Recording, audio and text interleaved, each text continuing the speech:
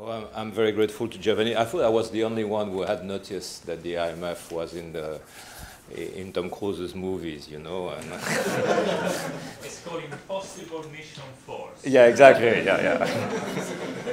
So I never dared to mention it, but I think it was very important. So I'm going to talk about the helicopter. The helicopter is a very fashionable machine right now in economics. Especially in some parts of Europe, but also if you read some market analysis in the US as well.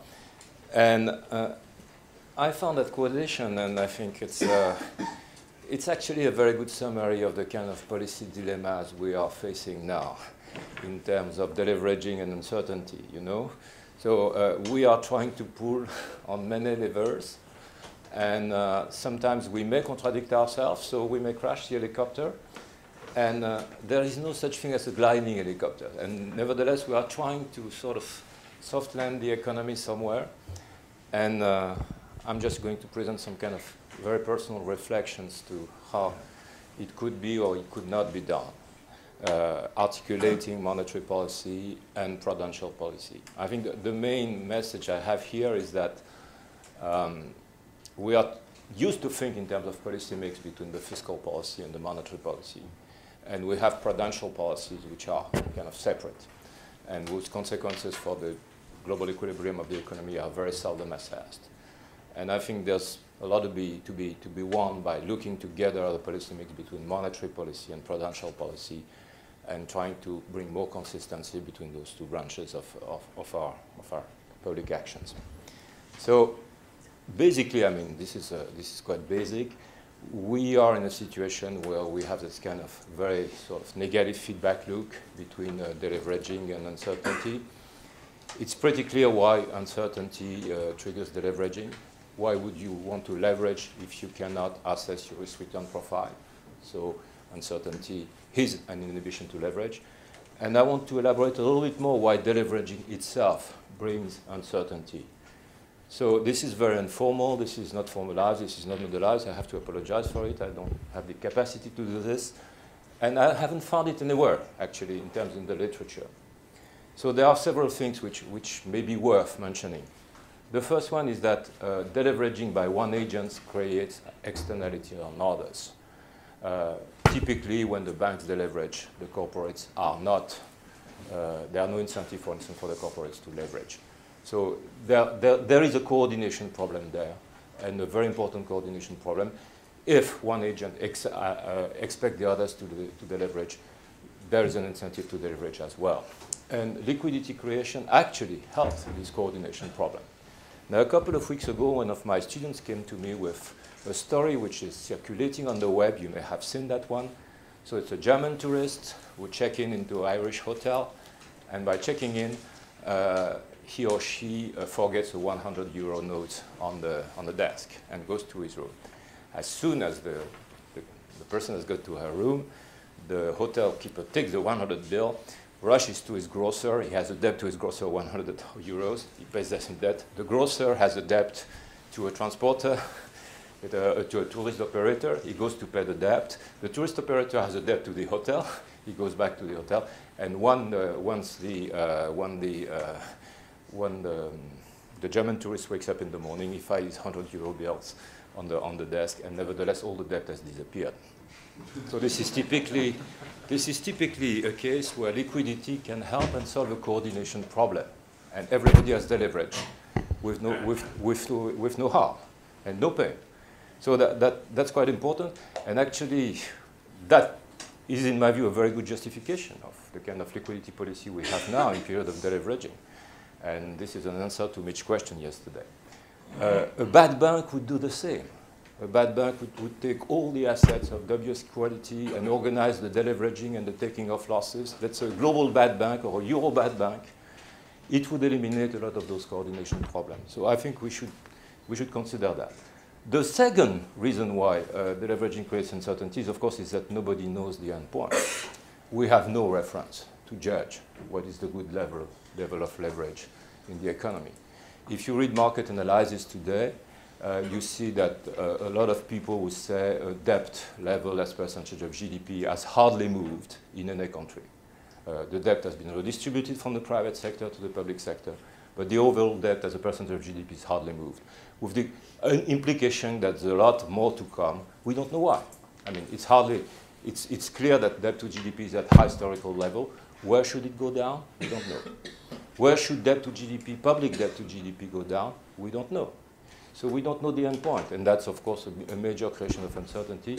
And I think that quotation by Gerson-Wood-Wolf is a very good one. We don't have a reference, and it's basically a kind of assessment of our part. So as a consequence, of course, no one knows how long the process will last, and of course, this is basically the definition of uncertainty. And it's very difficult to define an optimal path of deleveraging for our economies. So basically, we can have two opposite, very strict strategies. The first one, which is we do it abruptly, we take our losses, we deleverage massively, and of course we have a major macro shock, and we don't know how we can recover from it. And whether we will not lose in terms of GDP what we were trying to win or to regain in terms of that. And the second one is to delay as much as possible, and we have, of course, the sort of counter example of what the Japanese did, and which cost them an enormous amount of term of misallocation of resources and efficiency. So the path is certainly, the optimal path is certainly between those two extremes. We have no idea where it is between those two extremes. And that creates also an additional source of uncertainty. So someone come out with, I mean, many people are coming out today with the idea that one way of sort of reducing that overall level of uncertainty is to do a kind of more aggressive monetary policy in terms of helicopter drop, which is basically the government, the central bank buying unlimited amounts of government debt with the explicit objective of financing government expenditure. Now, the rationale, of course, is triple. The first one is that you finance the only economic agent which is today willing to leverage and which can decide to leverage independently of market condition. The second rationale is that you could avoid, I think it's a wrong one, but I have to explain it. You could avoid Ricardian equivalence because you're not incurring additional public debt. And the first rationale, of course, is there is no inflation threat today because broad money is stable and the money multiplier has collapsed. And for those archaic people to whom I belong who still think inflation is a monetary phenomenon, that is kind of reassuring thing. Now, what's wrong with this reasoning? There is one missing element of this reasoning. It's very simple. You can see it through looking at the balance sheet, is that bank reserves which are issued by the central bank in an operation like this is in effect government debt. It is government debt of a special form. It is a claim. If you consolidate what happens in the government balance sheet and what happened on central bank balance sheet, then the reserves are a claim on future primary surpluses of the government. It's a claim of a specific kind. It's apparently very liquid, but there is no way escaping that it is additional debt. And in an intercorporal concern, there will be a moment where agents will consider it as an additional debt. At least that's what I think. So the question we have to ask ourselves about the ultimate effect of such monetary policies is not so much about the immediate inflation impact or whatever, but what is going to be the future evolution of demand for reserves, and what happens when the demand for reserves is not infinite as it is now. Again, many questions, no answer. At the moment, there is absolutely no problem because there is a safety premium of holding bank reserves. And of course, there is also perfect substitutability between short-term debt and bank reserves because none of those instruments is carrying interest. So this is not an issue right now. Let's suppose it's become an issue and that the demand for bank reserves diminishes for some reason. Banks don't want to hold reserves. Now, the interesting thing, which I think very few people realize, you cannot run away from bank reserves. There are liabilities on the central bank balance sheet, and there is no way to go, especially if you are in a floating exchange rate regime. Then, of course, the amount of central bank reserve is absolutely discretionarily determined by the central bank, and you can reallocate them between banks, but you cannot run away globally from them. So what you can do is, of course, you can buy government debt, so that reduces bank reserves and increase government liquidity, or you can run away from the currency itself, and you can ask the central bank to exchange bank reserve against foreign exchange reserve. That's the only two ways you can sort of run away from a foreign exchange reserve. And that would trigger, of course, a big kind of portfolio reallocation, price movement, exchange rate movement, interest rate movement. We have no idea. We have no idea what would be the overall impact on this, what would be the impact on the slope of the yield curve, what would be the impact on the exchange rate, and what would be the ultimate impact on the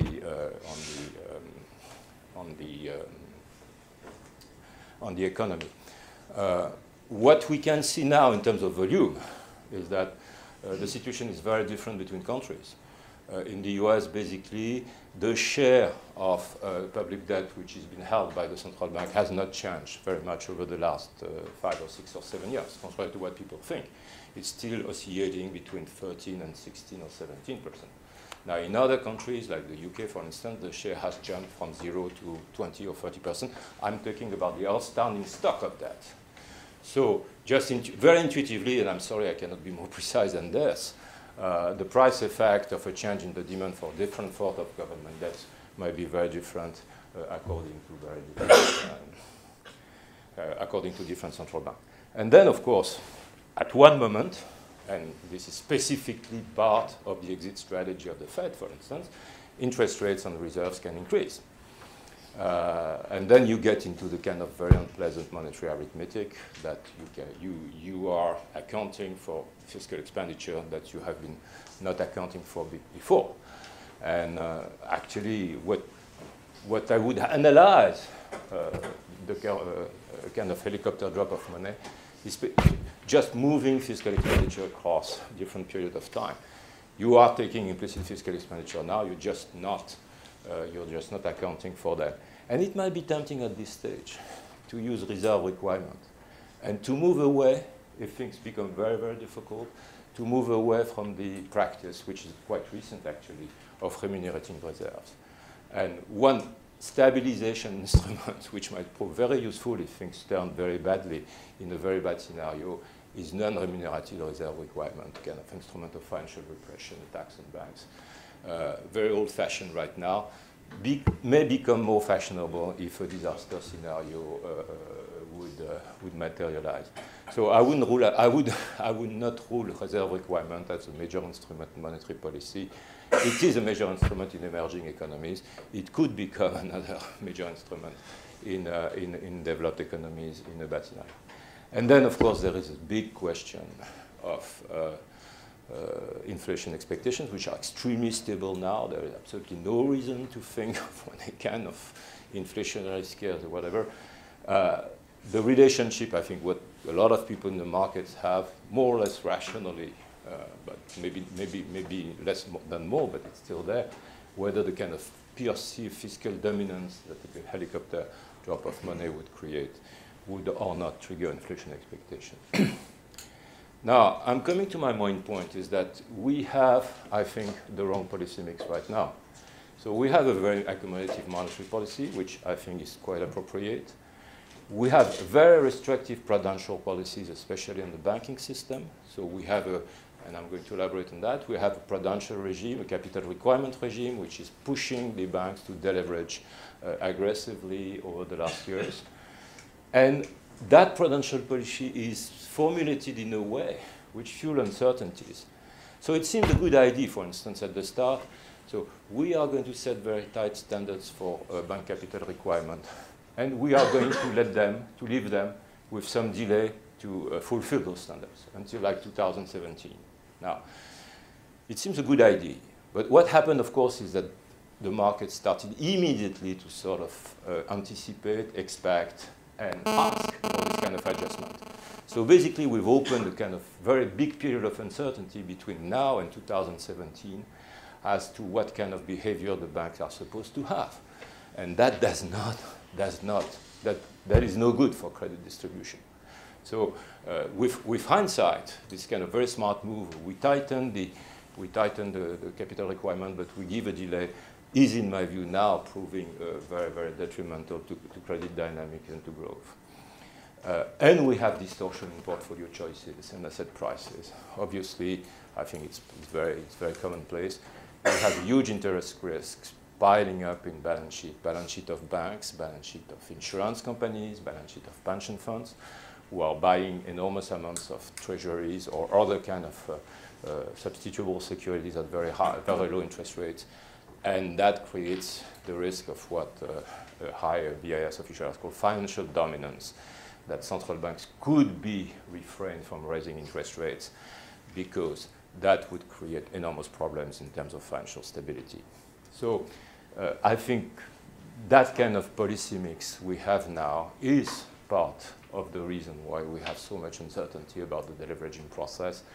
And my own personal view is that we should pay much more attention in the way of our monetary policy and prudential policy are articulated with one another and not having one pushing direction and the other pushing in the other direction. So very modest proposal to end up this presentation. I think we should, I'm going to put it in kind of very sort of, a little bit pretentious way. We should have marginal capital requirements which are lower than the average capital requirement. This is a way of saying that future credit should have lower capital requirement than existing loans. And I think we will have the best of, we will have the best of both worlds by doing that. We would still build robust capital base for those assets of uncertain quality that are still in the banking system and make sure that they have lots of absorption capacity. And we would not create disincentive to take risk in the future. Now, it looks like a very strange idea. Actually, we are going to that direction. We should do it more explicitly. We are prepared to modulate capital requirement according periods of times. This is a very fashionable idea of having counter-cyclical capital requirement. We are prepared to modulate capital requirement according to different quality of assets. So it's only one more step to modulate capital requirement, both according to time and quality and nature of assets. And that's exactly what I'm proposing.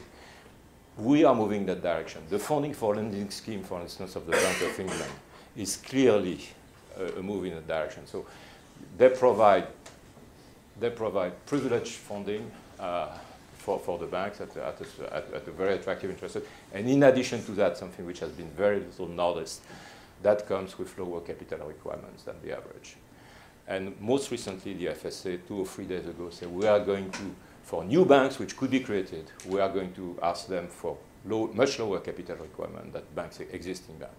So this idea of having marginal capital requirement much lower than the average one, I think is making progress, and I think it would be a very good thing.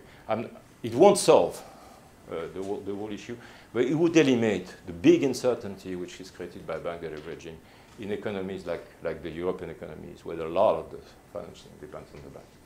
And finally, I mean, we've been talking about macroprudential policy for years now. We have a huge macroprudential risk piling up in balance sheet, and we do nothing about it. And it would be very easy, at least technically, to find a way to account for interest risk piling up in the balance sheet of banks, either in the form of special reserve requirement or in the form of special provision, which could be counted against future capital needs. That would not deter banks from taking this kind of risk, but that would make sure that they are able to face them if and when they materialize in the future. Thank you very much.